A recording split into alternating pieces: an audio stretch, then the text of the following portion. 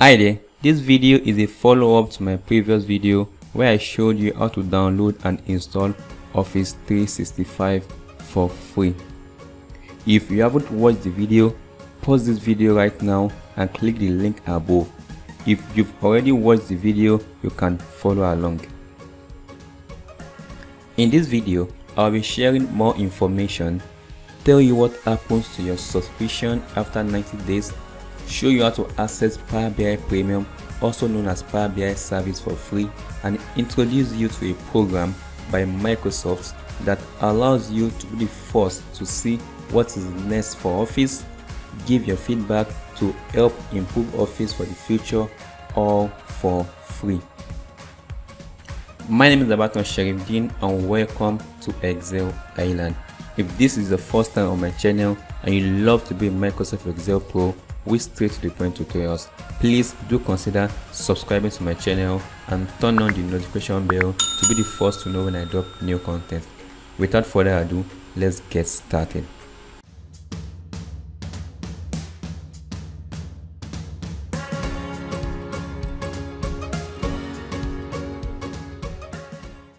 Hi there, welcome back from the short break. If you watched the video where I showed you how to download and install Office 365 for free and you successfully installed Office on your laptop, which I'm pretty sure you did. This gives you access to Microsoft Office 365 apps, which include Excel, Word, PowerPoint, and so many more. Let me show you. But wait, did you also know you had access to Microsoft Power BI, especially Power BI service for free?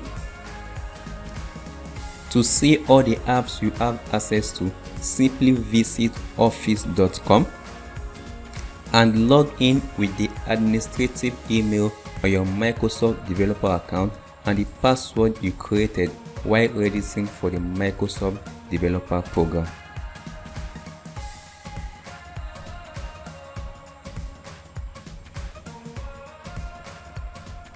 Now you can see all the apps that are available for free and at your disposal, all for free, including Power BI Desktop or Power BI service.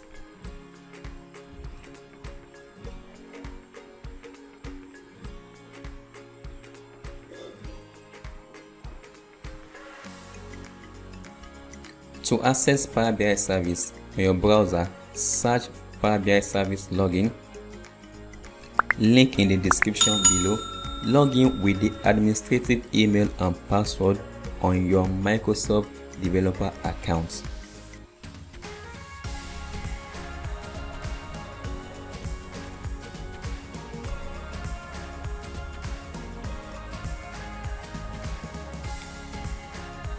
And here you are, you've just got Power BI service for free.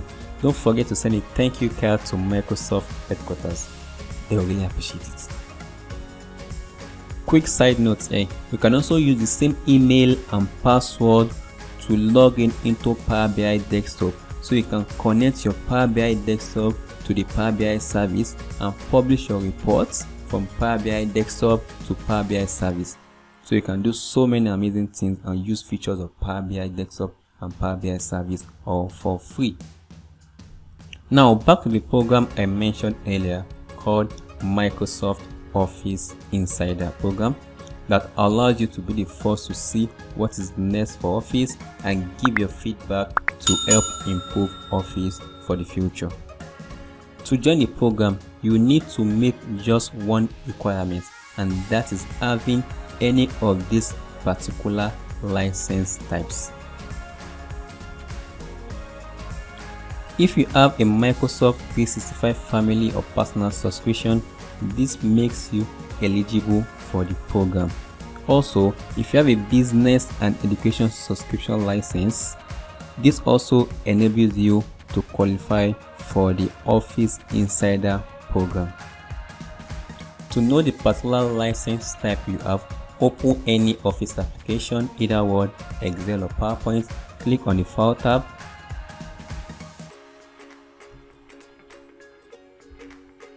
Accounts, and look for your license under product information. If by any chance you do not have any of the above licenses, I encourage you to watch part 1 of this video to have the required license type.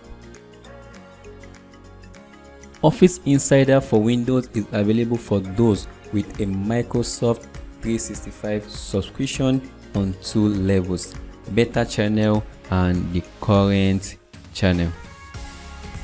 The Beta channel, also called Insider channel, is best for those who want to use the latest builds to identify issues and provide feedback about new features still in development, and don't mind the bit of risk involved in using unsupported builds. While the current channel, or the Insider Slow, is best for fans or early adopters who want early access but also want to receive less frequent, more stable updates. Builds come out monthly and are fully supported. The truth is, you are free to select between any of the levels and switch back and forth anytime, but my advice is to stick to one, especially the preview channel, if you want more stable, less risky, already tested updates. To join the program from any Office app or Windows, click on the File tab,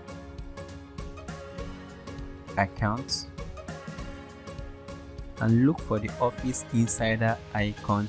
If you don't have the Office Insider icon in this section, you can use the global search button on the Office app.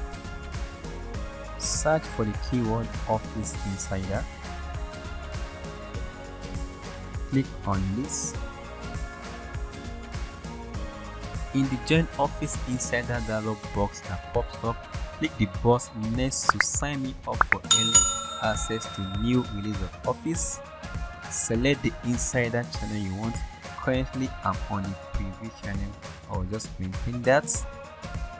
Check the box to agree to the terms and conditions. Click OK, and you've just joined the Office Insider program, and welcome to the community. So finally, back to the developer subscription program and what happens 90 days after the developer subscription expires.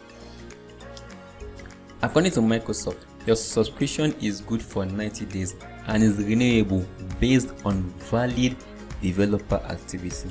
If you are using your subscription for development, it will be renewed every 3 months and will last indefinitely. Now the big question is, how does Microsoft define development activity or developer activity? So what should you be developing? After reading the terms of use as stated there by Microsoft, after reading every word and paragraph in the terms and conditions, I couldn't find or determine how Microsoft track development activities. But my advice for now is for you to use the apps for what it is meant for. You can use Power BI to analyze any data set you lay your hands on. You can use the Office app for work purposes, and you should have your subscription renewed just like I have 3 times in a row. Please note, I am not a Microsoft spokesperson. This is just a speculation, and this is what has been working for me. It is important to note that there are other Microsoft Insider programs you may want to check out, like the Windows Insider program, the Visual Studio Code Insider program, the Microsoft Edge Insider program, and finally the Xbox Insider program. Thanks for watching this video to the end. If you found this tutorial helpful, please give it a like button and share, and don't forget to subscribe to my channel. Thank you for watching and staying to the end, and I will see you in my next video. Bye bye.